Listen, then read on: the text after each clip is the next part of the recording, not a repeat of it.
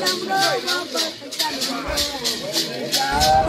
cherished viewers, I welcome you to Komfo TV. This is your favorite darling boy, Argentina. And if this is your first time, please subscribe to our channel, share our videos, and also don't forget to drop your comment.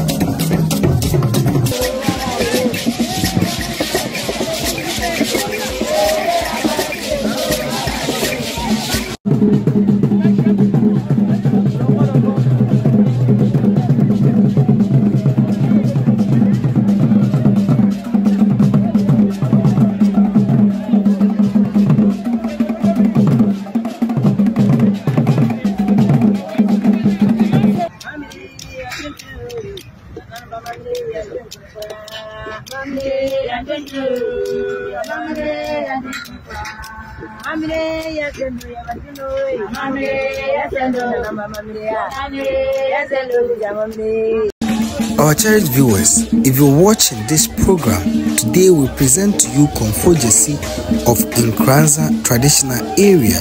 He's one of the most powerful traditionalists or spiritualists in Nkranza. Nkranza is located in the Bono East region, and if you get to Nkranza, there is a town called Buana. That is where you can locate Komfo Gyasi. If you're watching this spiritual channeling in Komfo Gyasi now, he's exhibiting the power of the serpent. So he's moving in a serpentine order.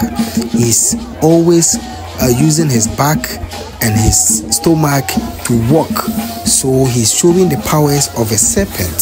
So we all know that in the spiritual realm, the power of the serpent is not a small power. It's one of the greatest power of all time. And Komfo Gyasi is exhibiting this power of serpent to show off his energy, his power that he has got in him. And he will do this without having his body hurt. He's so powerful and knowledgeable.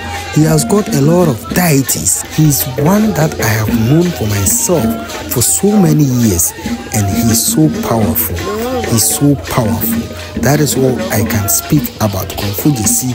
Abuja for some more Komfo Gyasi. Komfo Gyasi ewo Nkranza maimu uko Nkranza ewo kubi a friend Buana na Buana ho ena Komfo Gyasi edi ni juma na ohwe suman akodo a Komfo Gyasi edi di ni juma na chese eye suman a ahoden eni tumi wo ba na Komfo Gyasi eya branch kra a chese onyanyimpi enso nananom efa ne fini kwa brim edi na yetete adoma nkomasem ne nananom sumu adwuma a chese Komfo Gyasi amanfo ensi ne fam sa uba bono ene Nkranza maimu dia eye Komfo Gyasi eye Komfo bia nananom ensi ne fam kra enenti chese mpani se ade ofia eye ade ofia oye enenti Komfo Gyasi train tumi awiye mmiri mu die mahose mmeba na mrantie aso nananom sumu ne tete atempon mu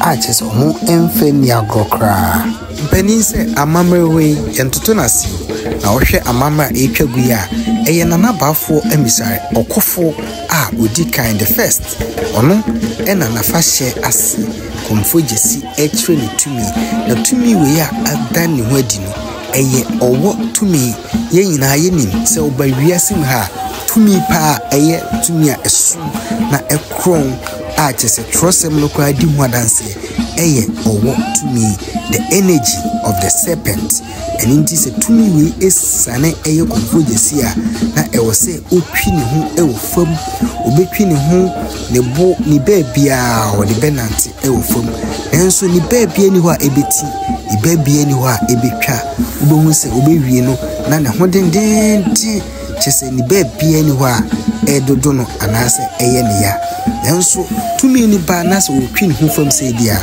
unia ugina nchia na yese weyem hihye wo ma no enso we ekire ahoden a saa serpent ana owotumi no ewo Komfo Gyasi so me hu se obi akomapa na chese owo tumi esane a odi nechi ena edi asa ana odi ne bo etwi fam abra onhya atare mpo na yedi kusua to ho so a nyade se obefa kusua no efise onye na dwense okoda and into Uriase, Nana Jessie, a pin home for me.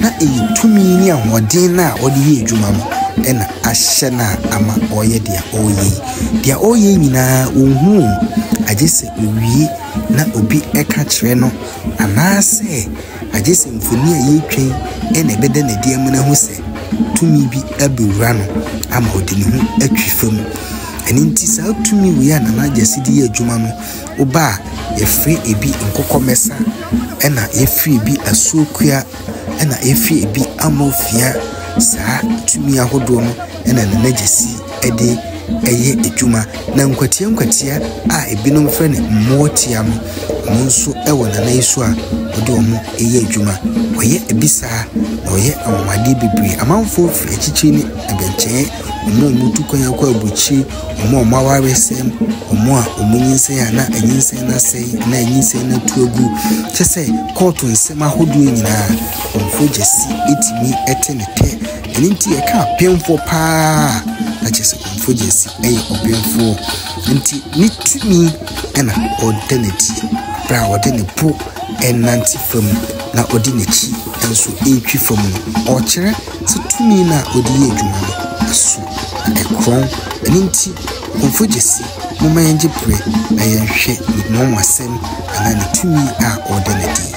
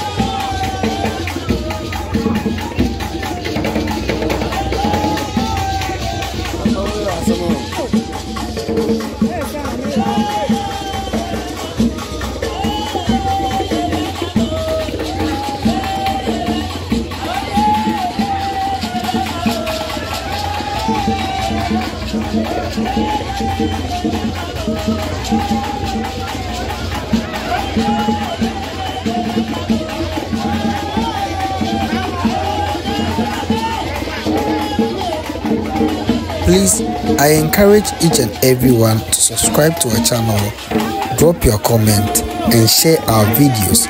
We thank you for your time. We thank you for the love that you have shown to this channel, Pem and Pim TV. We are here to serve all mankind, and we are here to promote African spirituality, the origin of mankind, and the forces of nature that has existed since time immemorial.